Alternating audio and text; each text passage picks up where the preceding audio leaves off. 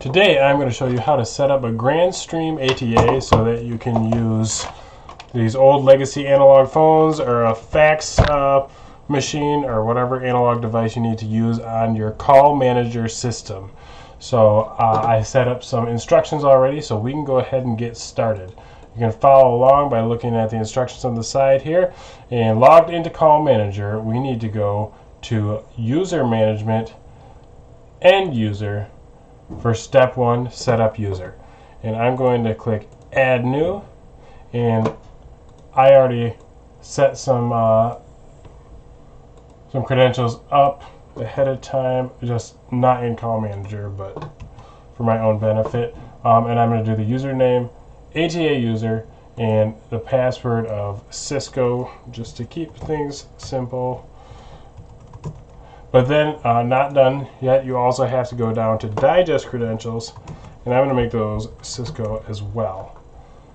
And then I'm going to click, I need to make sure I set up a last name as well, which is, I'm just going to say, is elevator, and that should do it. I should be able to click save, and that is it. Now you see some of these are highlighted. That's because you are going to want to save those. Because you will have to enter those into the web portal of the ATA later on. So make sure you're taking notes as you do this. And we can move on to step 2, which is set up the phone in Cucm. So I'm going to go over to Device, Phone, and then I'm going to Add New. Phone type, scroll all the way to the bottom and do Third-Party SIP Device Basic. And click Next. And then you can put in the MAC address. It has a MAC address right on the back of it. You can use that, or I'm pretty sure you can just make one up if you want to. Doesn't really matter. So device pool, I'm going to use default.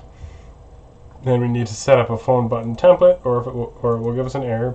I'm going to set the user to anonymous, and then I need to find the digest user, so I'll press Control F and start typing digest, and it will take me right to that. And I'm going to use ATA user, which is who I just set up, and then I know I need to do SIP security profile as well, so I will use Control F again, SIP profile, and I'm using standard SIP profile, and I know I need to do device security profile as well. And now I think I can click save without getting any errors.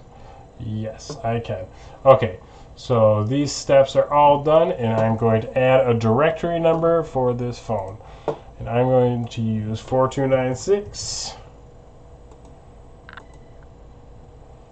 internal, and the rest of this information will be relevant to your phone system more than mine. I'm not going to do a voicemail. I'm going to set it up with my calling search space, and I'm going to leave this all alone. Give it a caller ID, because why not? I'm going to leave the phone number mask alone, and I'm going to click save. And that is it for step 1 and step 2. Now moving on to step 3.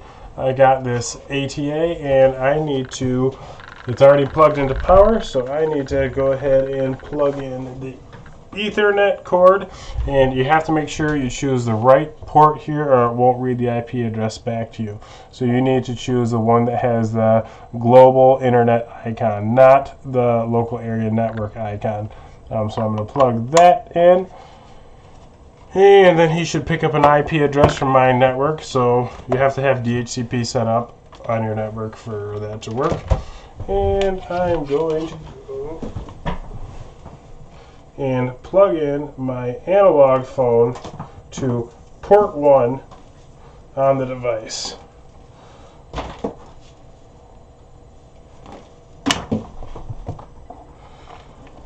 And now I should be able to call this device from the analog phone and use the IVR to have the IP address read back to me.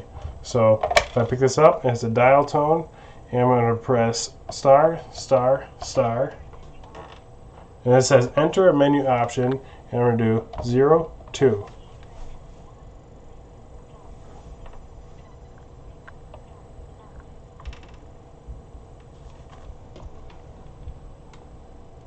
So it read the IP address back to me as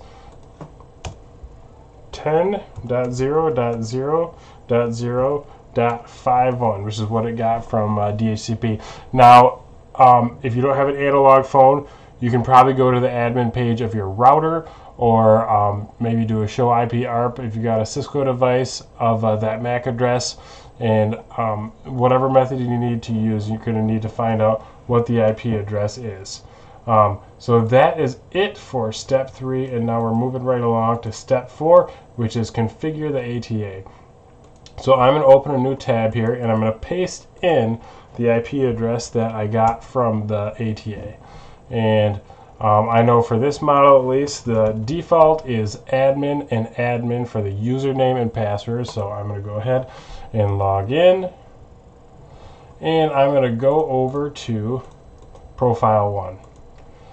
And I'm going to set up my primary SIP server to my call manager, and the secondary SIP server to my secondary call manager, and I'm going to leave everything else at default. Now I'm going to scroll all the way down to the bottom and click apply. So we are now on to this to go to Fxs Ports, which is over here. And yours could look a little bit different. But here is where we put in all of those things that I said to notate. Now this could be a little bit confusing, but the SIP user ID is actually 4296. The authenticate ID is ATA user. And the password is Cisco. And we're going to use profile 1, which is what we just created. And then we'll leave everything else is and click apply. And it says your configuration changes have been applied and saved. So now let's go over to status and see if we are registered, and we are registered. So we should be able to call. So I have Fxs1 on hook and registered. So I'll pull up my Jabber, and you hear that ringing. Hello. Hello. And that is working. So now I'll call from my Jabber, or not from my Jabber, from the analog phone. And this might take a little bit. I think you can play with the interdigit timeout. Hello. Hello. So that is it. There are more settings you could play around with if you wanted to. This is actually pretty cool. Like I know for Fxs Ports, say this was for an elevator phone, you could do an auto dial 911. And there's plenty more you could play around in these profiles and the advanced settings. Kind of a cool little device. But that is it. So that is how to register a Grandstream ATA with Cisco Call Manager 12.5. If you enjoyed this video, please like, comment, subscribe, and I plan on making a whole bunch more videos like this. So thanks for watching.